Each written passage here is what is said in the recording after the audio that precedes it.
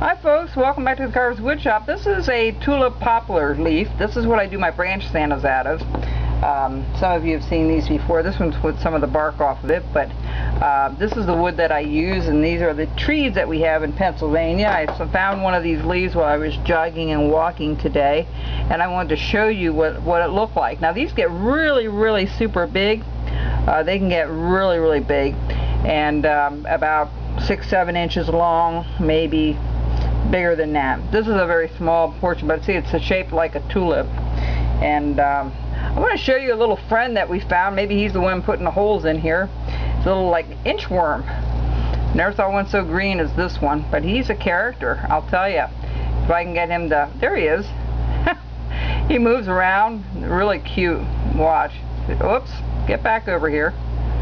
Don't lose your cool here, buddy. Let's see, where are you? There you are. You look like the leaf. See how he walks around? He is funny, and he I think this is his front, that's his front end there. See? Look, he's looking around, seeing where he can go. Whoop, there he goes. He's starting to inch around. I thought he was kind of cute. He just happened to be stuck on the leaf, and I sort of took him in along so you can see what he looks like. There he is. He's moving along. Isn't that cute?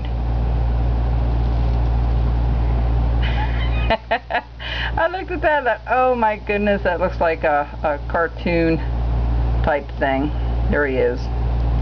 Oh, he's going to the back. Oh, he's going to the front. There he goes. But anyway, that's my little worm that's been attached, and I think they're the ones that put the holes in it. That's not normally holes in these.